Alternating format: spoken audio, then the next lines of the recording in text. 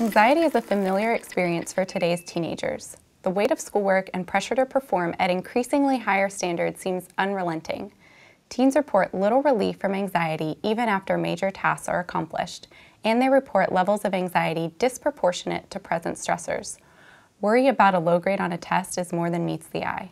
From your teen's perspective, one failure might block their chance at future success, which usually means earning a spot at a top university and landing a stable job.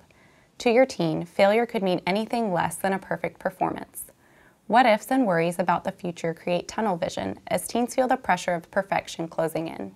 It can be difficult for teens to connect with the thinking brain to challenge these beliefs, especially when anxiety has hijacked the emotional part of the brain. In my next video, I'll explore ways to support your teen in coping with anxiety and finding peace in the present.